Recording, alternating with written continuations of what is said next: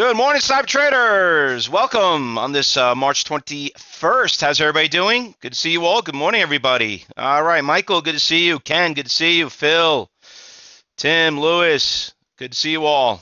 All right. So anyway, guys, what a roller coaster we had yesterday regarding what happened in the market. We had, Dow went up big and went down big, and I know that was more of our second protocol, but there were a couple of good stocks that did move yesterday. And before we actually go there and talk a little bit about that, just want to remind everybody that we have a big early bird special for everybody here. Once a year we do we have our big event where we have the Cyber Trading Summit 2019. It's one of our signature events that we do. So if you haven't registered yet, we got the soiree. That's the day before. 2 full days of trading. We have some guest speakers that are going to be here talking about options. Some guys talking about swing trading, but mainly all of us day trading together. I know some of you guys been here 2, 3, 4 times. So if anybody's interested in getting into it, feel free to go out there and register and just talk to Education Advisor to tell you a little bit about it. All right. So don't lose that opportunity to get the early bird special, super early bird special, what they call. That must be a new one. I haven't heard that one before. So what are the dates? The dates are not on this screen. I don't know why, but it is going to be in September. I think it's the week after September. Let me see. I think it starts September 10th, 11th, and 12th. There you go. All right. Just so you guys know. Now, what's the difference between a blue carpet and a red carpet? Is that we don't use the red carpet is Hollywood. Blue carpet is here for traders in New York. I guess that's where we got the blue carpet from. A little bit of a different, more of a traders than more of actors. So we go with blue instead of green than red. We don't want to be in the red. We want to be in the green, right? There you go. Deficit is not our thing, Wayne. Exactly. All right, so let's talk about some of the stocks that did move yesterday, because we did have a couple of things that had some nice little pops. We'll talk a little bit about them. First of all, let me bring up the MTFB trade. So you can see that stock took a huge hit. Let me just bring up and change the little chart here so you can see a little bit more. Had a great pop right out of the gate. Had nice little Fausto flags right there. Went from 220 all the way to 420, and then it just came right back down. This little thing right here scared me a little bit right here for some of us that jumped in. But if you got in early, what do we always say? Just take the money and run, guys.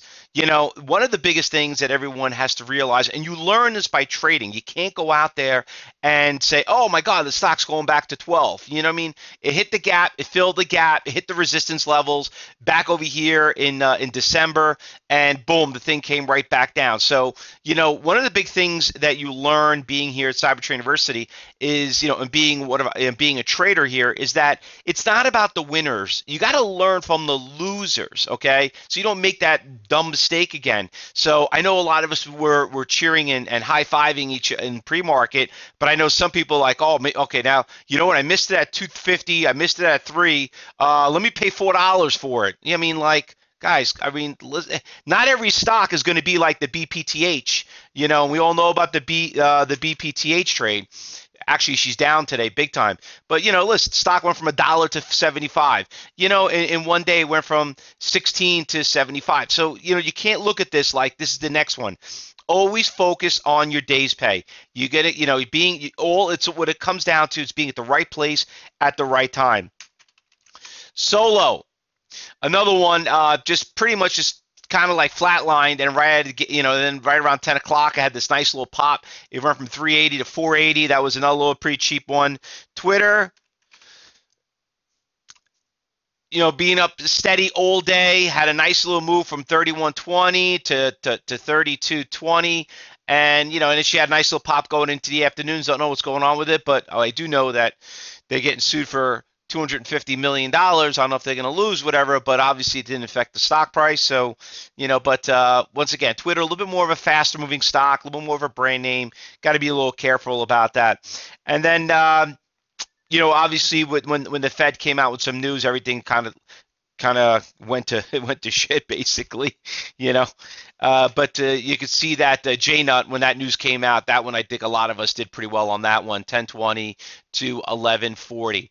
By the way, you know who our famous gold trader is Grant Brockway. By the way, he's just sent me an email. For some of you probably haven't seen him here. He's been one of our loyal students. He was a little ill, and he's doing great. Just want me to kind of let everybody know, like I said, we care about all our fellow traders here in the Cyber Group room. And Grant's always been a great trader and a loyal student at Cyber Trade University. Been here for years. So just want to kind of let everybody know. Yep, it's right. He's going to Aruba now.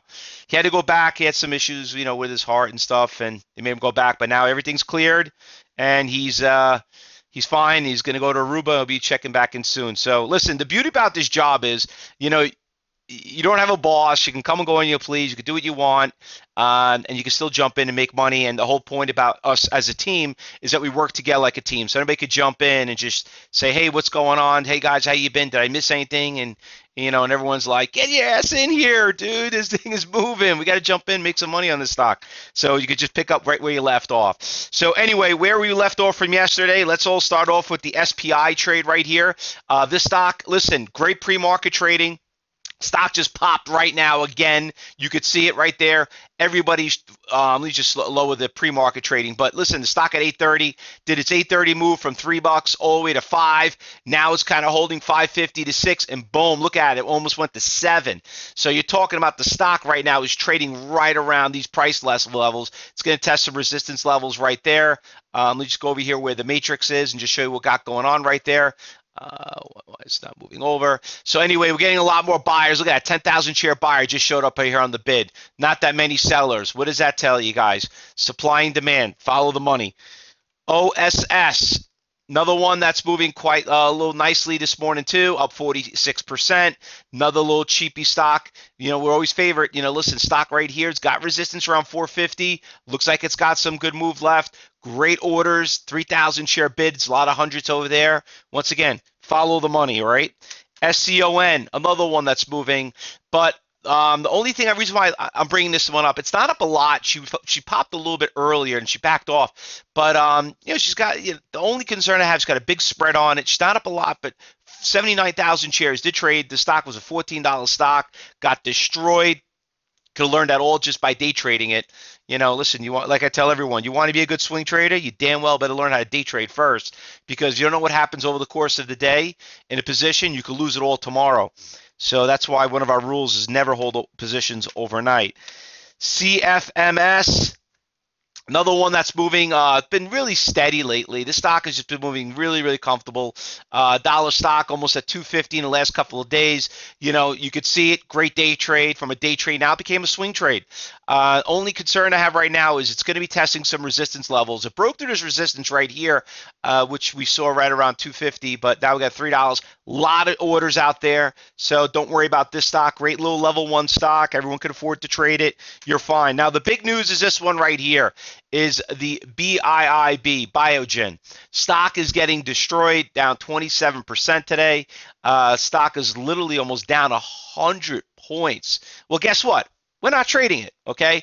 Why do I got to go out and trade a $230 stock, right? I could trade SPI, up 142%. It's almost 100 times less money, right? And at the end of the day, it's all about making money. So I'm only bringing it up because I'm watching it on, the financial stations are talking about it. I follow other people in the industry, what they're looking at, other schools, and they're talking about this, and you know what their excuse is? You know what they're saying? Oh, don't worry about it. You don't need, who says you got to spend $230? Trade the options. Okay. Yeah. Once again, my motto. That's a poor man playing a rich man's game. If you can't afford to trade the stock, then you can't afford to trade. Okay. Don't try to take shortcuts.